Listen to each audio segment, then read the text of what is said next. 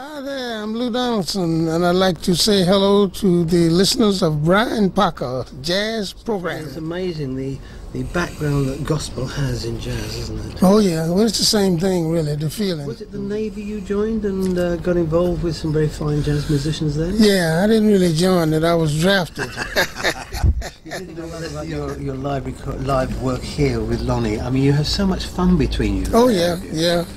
We've been together a long time. But see, that's the problem with music, period. See, because actually, most of the time, the best stuff you play is the first time you play it.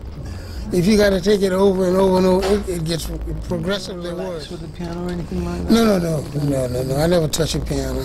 My mother was a piano teacher, and that soured me on piano because they had to practice too much.